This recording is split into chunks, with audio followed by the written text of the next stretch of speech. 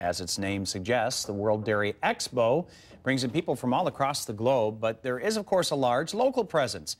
NBC 15's Zach Nugent introduces us to a local family who used this year's expo as motivation to rebuild after a devastating barn fire. It's not a big class. We need your heifers. We prepare for World Dairy Expo year-round. But for Jessica and Nick Sarbacher, those preparations came to a halt in February when their barn in Whitewater caught fire.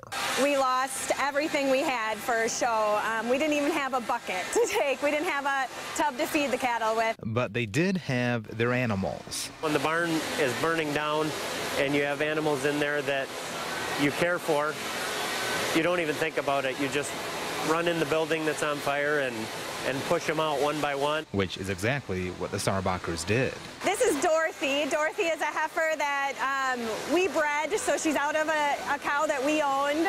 So we're proud that we bred her.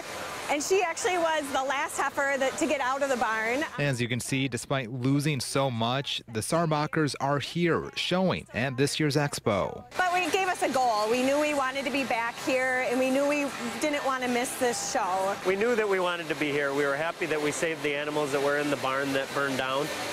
But we knew we would be back at World Dairy Expo because we've shown here for many years in the past, and we haven't missed one since I was a young child. And no matter the struggle, they don't plan to miss any in the future.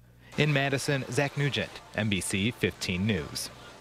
Although they were able to make it to the World Dairy Expo, the Sarbachers say they still have a little bit of work to do before all of their rebuilding at home there is complete. However, they say everything should be done and ready for the calves they're expecting this winter.